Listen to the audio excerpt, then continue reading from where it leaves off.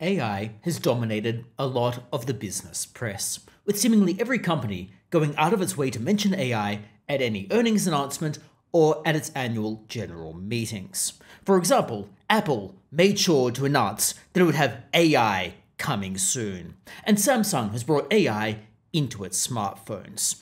Nvidia seemingly is riding high on the back of the AI boom. However, not everyone is convinced that AI is necessarily good either for society or for their businesses per se. Warren Buffett, for example, recently remarked about this at the shareholders meeting for Berkshire Hathaway. Warren Buffett noted that AI is rather like a genie that has been let out of a bottle. It could have tremendous scope for good, but it could also cause significant harm. He specifically talked about the idea that AI, for example, could enable scammers to scam ever more money from unsuspecting consumers. Here's what Warren Buffett had to say about AI and its potential for both good and for bad. AI is profound. It makes it a genie. In terms of our businesses, they'll figure things out. I mean, we've got smart people, and it's obviously, if it's used in a pro-social way, it's got terrific benefits to society. But I don't know how you make sure that that's what happens any more than I know how to be sure that when you use two atomic bombs in World War II, that you knew that you hadn't created something that could destroy the world later on. When you think of the potential for scamming people, if you can reproduce images that I can't even tell, that say, I need money, it's your daughter, I've just had a car crash, I need $50,000 wired. I mean, scamming has always been part of the American scene, but this would make me, if I was interested in investing in scamming, it's going to be the growth industry of all time, and it's enabled in a way. Obviously AI has potential for good things too. It has enormous potential for good and enormous potential for harm. And I just don't know how that plays out. So there we go. Warren Buffett seems to be somewhat convinced that AI could improve efficiency, but also suggesting that maybe there's some room for negativity. This is also consistent with what Charlie Munger had said, where Charlie Munger had also noted there's a lot of hype and speculation within AI, albeit he noted this quite some time ago. Charlie Munger, of course, having passed away relatively recently. I think artificial intelligence is very important, but there's also a lot of crazy hype on the subject. Artificial intelligence is not going to cure cancer. It's not going to do everything that we want done. And there's a lot of nonsense in it, too. So I regard it as a mixed blessing, all this artificial intelligence.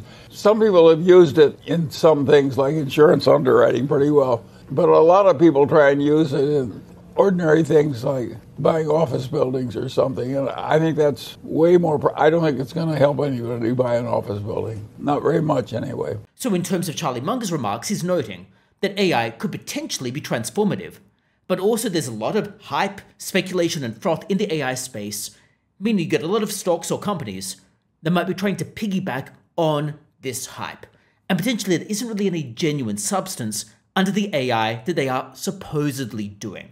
And we'll need to scratch beneath the surface to work out whether the AI has real value.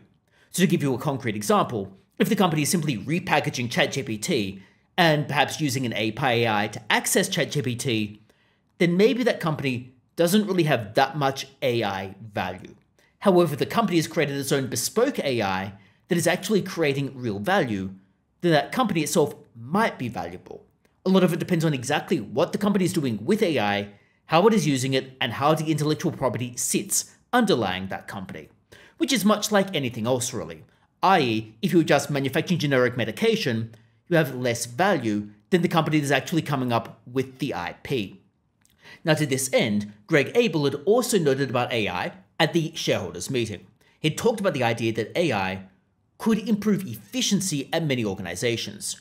It could make things more streamlined. It could perhaps give staff more scope to do other things, or potentially give companies scope to downsize their staff numbers as efficiency improves.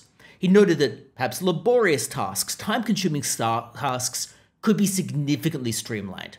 Here's what Greg Abel had to say.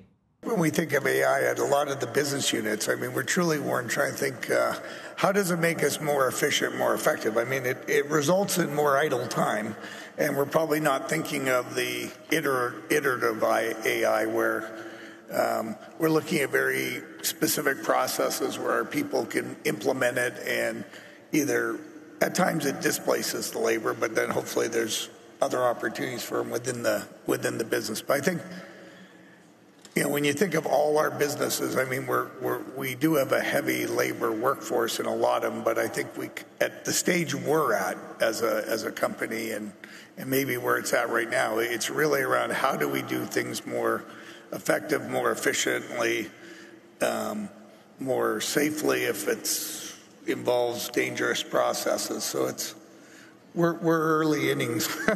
So when we put together all of what Warren Buffett, Charlie Munger, and Greg Abel are saying, we can see positives and some concerns in relation to AI. The positives clearly coming in the form of increased efficiency. However, the concerns coming in the form of hype and speculation that might mislead investors if they don't truly investigate what AI is doing, and also in the form of potentially enabling scammers and also enabling other nefarious purposes. Now, in terms of how I'm looking at AI personally, I'm looking at it on a case-by-case basis. So I've, for example, personally invested in a couple of AI startups. One of them is in the regulation technology sector, where they're using AI to improve financial services compliance and using AI to help those firms meet their obligations, potentially in relation to things like AML and CTF, or also in relation to just improving their prudential management. And the company BlueJay AI has developed its own bespoke AI and has some strong customers. I'd also invested in Elixir, which is a much more nascent startup that have been looking at things such as using AI to improve the efficacy of cancer screening. So AI has some clear uses, especially when you've got bespoke AI either being used for pattern recognition or for image recognition and that type of thing. However, like I've indicated, there are many other companies that I see coming across my desk when I'm looking at startups that are simply repackaging ChatGPT.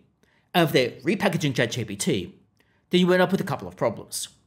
First, exactly what intellectual property, if any, are you paying for? And then secondly, what happens if the price or cost of ChatGPT goes up? What happens if API access gets more expensive or simply not enabled anymore?